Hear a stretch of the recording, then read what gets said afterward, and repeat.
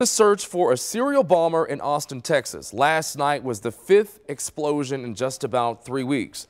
A new explosion today at a package facility near San Antonio. The state's attorney general has just confirmed the package was mailed from Austin to Austin.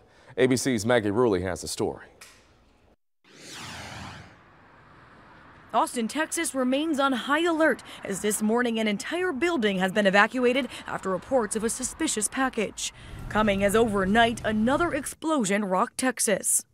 There were nails and metals in the bomb. Package was going to Austin. This time at a FedEx distribution center in Schertz, about an hour outside Austin. A package had been traveling along the automated conveyor when it had exploded. It's believed the box contained nails and shrapnel. No one was seriously hurt. Give me an engine out there as well, and just in case there's any subsequent bombs.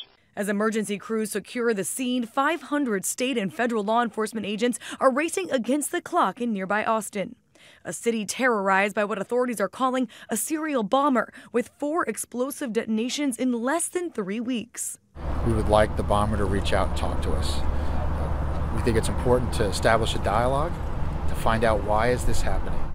2 people have been killed, 4 others injured. Authorities say the 4th explosion on Sunday night marks a frightening new change in strategy. With this tripwire, this changes things. It's more sophisticated. It's not targeted to individuals. The suspect setting up a nearly invisible wire in this quiet residential neighborhood, waiting for a random person to trip it and set off the bomb. When I heard it was a bomb, I was really distraught. And because it was one of our friends, one of our neighbors we've known for a really long time. There have been nearly 900 calls about suspicious packages, but so far authorities say they have no leads on a suspect and absolutely no idea why this is happening. Maggie Rulli, ABC News, New York.